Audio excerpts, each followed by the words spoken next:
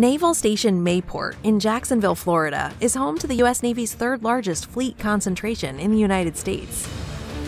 First commissioned in December 1942, its 3,409 acres boasts a seaport that can harbor 34 ships and an airfield with an 8,000-foot runway that can accommodate all types of military aircraft.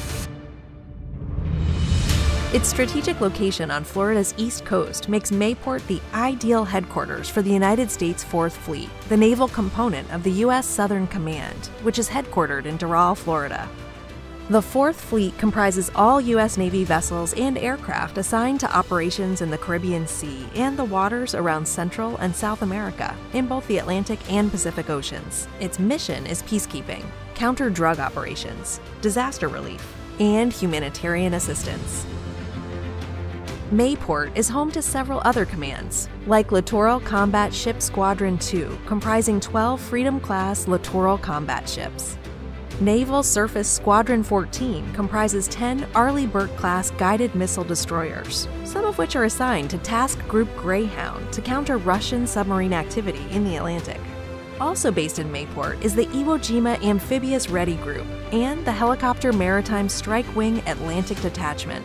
Its missions include search and rescue, naval special warfare support, and anti-surface warfare.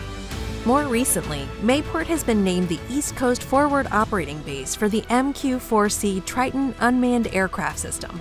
The Southeast Regional Maintenance Center, one of the base's largest commands, which employs over 800 active duty and civilian personnel, provides maintenance and modernization to the vessels of the Navy's Atlantic fleets.